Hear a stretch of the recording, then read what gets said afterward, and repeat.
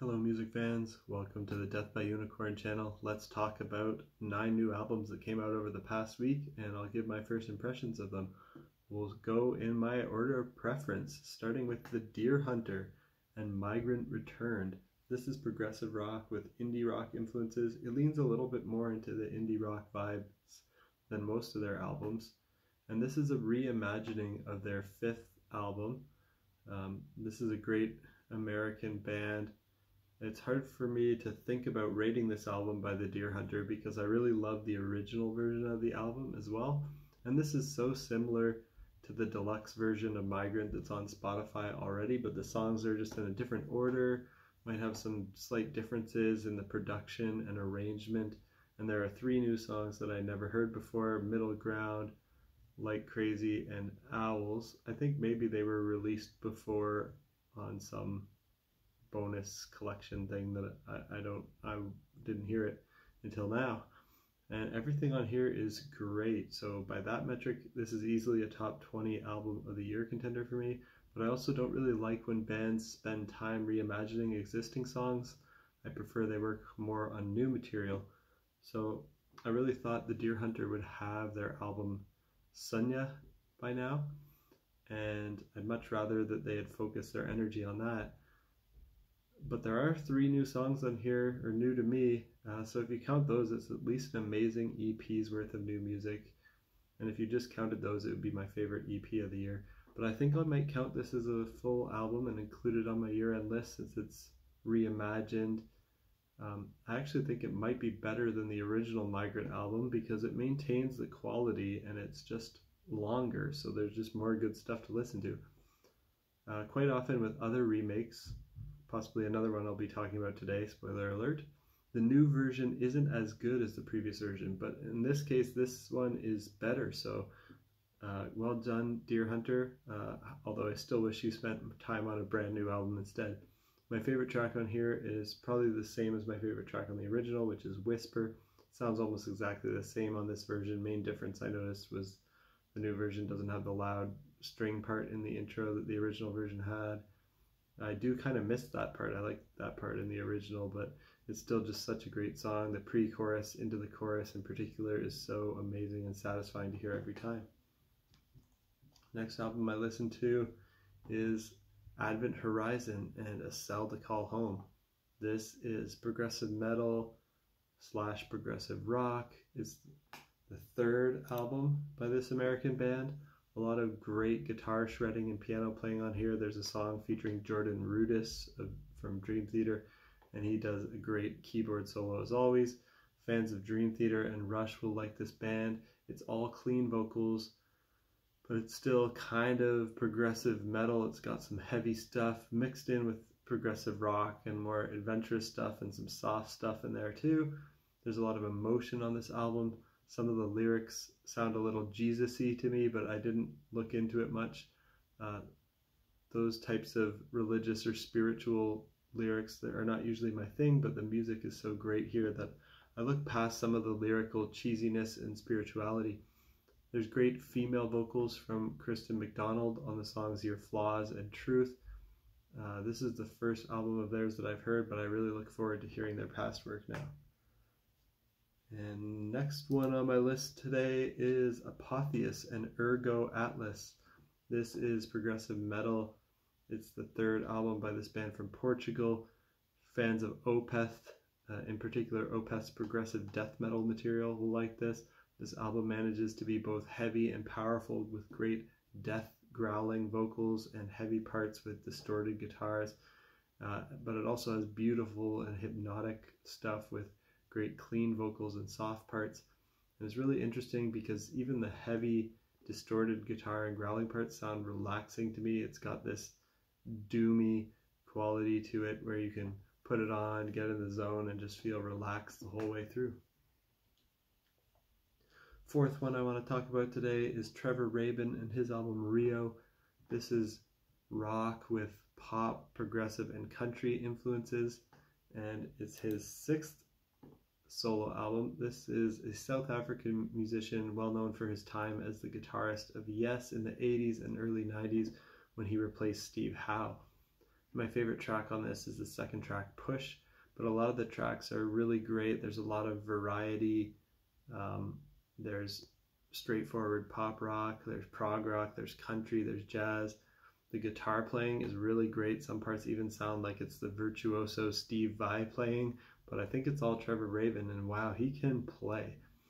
Check this out if you like Trevor Rabin era, yes, or if you just want to hear music by a great composer and guitar player who has lots of different styles and tricks up his sleeve. His vocals and harmonies on here are great too. When I listen to this album, in particular the country music sounding parts, I think to myself, wow, if all country music sounded this good, I'd probably be a country music fan. I'm sure there's great stuff out there like this in the country music world, but I'm generally so turned off by country based on that mainstream popular country I've heard. It all kind of sounds like garbage to me, but this sounds really good. Fifth album on my list today is Jordsjo and their album Salighet. This is progressive rock. It's the 7th album by this Norwegian band. The lyrics on here are not in English, so I don't really understand them. I assume they're all in Norwegian. The guitar playing here is great. Lots of jazz influence parts and cool key changes. My favorite track is Ura. Now let's talk about Toehider's latest EP, The Four Castles of Stelcoaryn. They're releasing 12 EPs this year. This is the 3rd that they've released to people who aren't patrons. I think a lot more have been released if you follow Toehider on Patreon. This is the 3rd that I've heard from them this year. It's progressive rock. It's got Celtic, acoustic, Indian folk influences, and this album sounds very medieval with that Celtic acoustic vibe, some Irish penny whistle moments too. So it kind of fits the theme where there's castles. My favorite track was the 3rd track, Castle Nokistanane. I don't know how to pronounce that one, but it has some cool odd time signature stuff going on. I counted some parts in 7, and there were some other parts that I couldn't quite count on first or second listen. I guess this is a concept EP about 4 castles where 2 are normal, 1 is evil, and 1 is cursed. His Bandcamp page explains the elaborate details of the concept, which I didn't really follow, but the songs here are really fun. Now let's change gears and go into some metalcore. I checked out Of Mice and Men and their album Tether.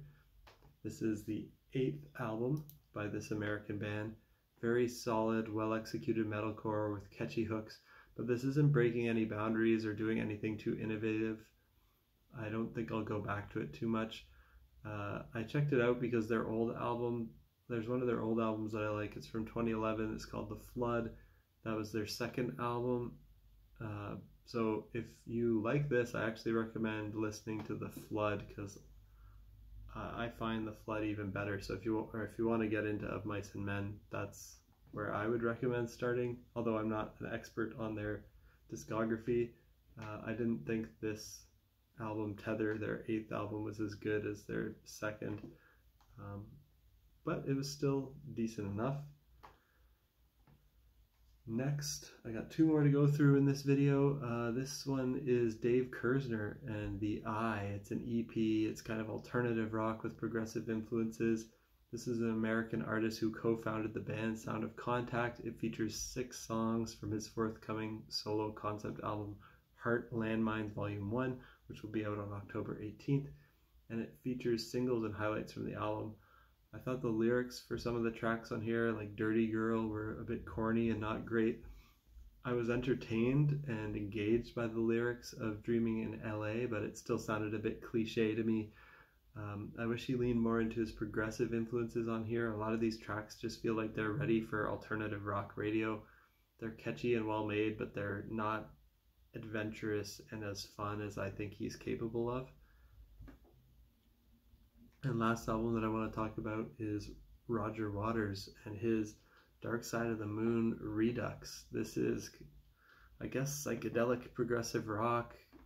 It's possibly the 5th solo studio album by Roger Waters, or maybe the 11th if you count things that aren't his main releases, like soundtracks he made, an opera he made, and other random recording sessions he did.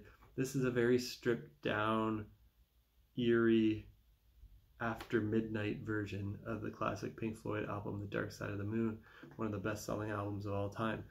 So imagine Dark Side of the Moon without any David Gilmour guitar leads and with spoken word over all the more extended instrumental passages, no saxophone solos or anything like that. It sounds kind of creepy and eerie, like Nick Cave and the Bad Seeds, but with vocals that sound like William Shatner mixed with Lou Reed, which is not a good thing. I don't know why he felt the need to do this. Could just be to capitalize on the success of the album on its 50th anniversary and do a cash grab. Roger Waters, I think you're rich enough already. It's definitely interesting to listen to once if you're a fan of Dark Side of the Moon like I am, but I don't think I'll ever listen to it again, and I don't really think this should have even been made and released in the first place, to be honest. I'd still listen to this album before just like a random average pop album, but that's not saying much. But I do think like a random prog album, even from a lesser known band, is likely to be far better than this. So there's so much great music out there, I really can't justify spending any more time on this silly project from Roger Waters that I don't think should exist. But maybe you'll be interested in it, so don't let my slightly negative review of it discourage you from listening to it. I still encourage people to check it out once and form their own opinions. And that's it for my impressions on these 9 new albums that came out over the past week. Let me know what you think of these ones. Is there anything else that came out recently that you think I might enjoy? Let me know down in the comments, and stay tuned for next time. Peace out.